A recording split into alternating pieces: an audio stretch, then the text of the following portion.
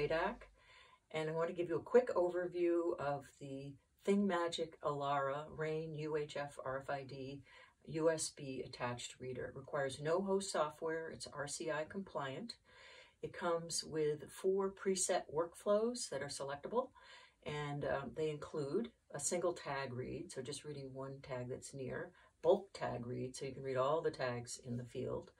Then there's actually writing, so you can commission a tag and write to the tag EPC, or you can do tag update where you're writing to user memory. Some of the use cases associated with the reader are things like check-in or check-out of assets, such as tools or portable equipment that might be stored in cabinets or storage rooms. In a healthcare setting, you could use it to record the consumption of a knee or hip replacement part, and then associate it with the patient, and then accurately capture the charge for that replacement part. It could be added to a POS device for retail purchase where the software cannot be hosted on that POS device. You could register people at an event. You could track items as they move through a product repair depot. You could bulk read a set of tags on items such as an instrument tray for a surgical kit, and you could just write to the tag EPC or user memory. There are 2 models, high band for FCC and low band for EU. They're pre-certified for both of those. And we find that some companies have put their own sticker or a logo on the Elara, so it kind of looks like their own product when it's presented in the field.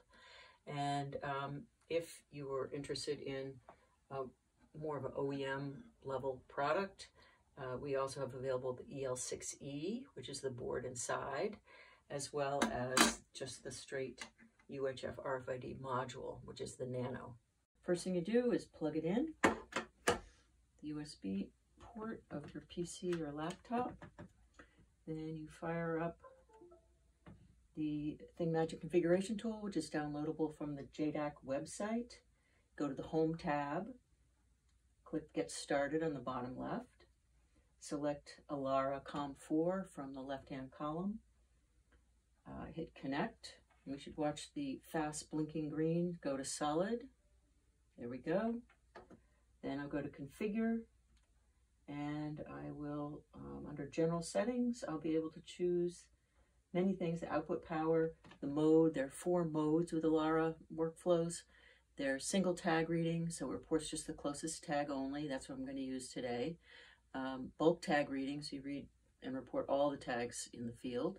There's tag commissioning, where you're actually writing to the tag EPC, and tag update, where you're updating the tag user memory with information like timestamp or reader's identity. So I've moved it up to 27 dBm. I can also adjust the volume of the beeper and the metadata that it outputs. So I'm going to look for date and timestamp, RSSI, and a high volume on the beeper. Hit save, success, go to results, hit start, and you can hear it's already started.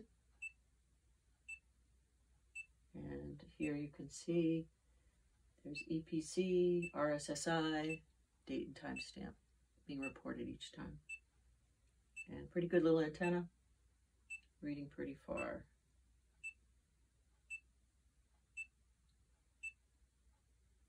So maybe 30 inches, something like that. If I want to change the settings, I simply hit stop, go back to configure, and now I would like to have it read a shorter distance away. So I'm going to take the RF power down to 1 dBm, hit save,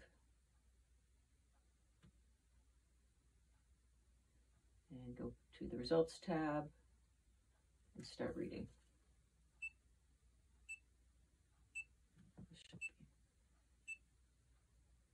So yeah, reduce read range about 6 inches. And that's how easy it is to start reading tags with the ThingMagic Elara. Easy peasy. Thank you.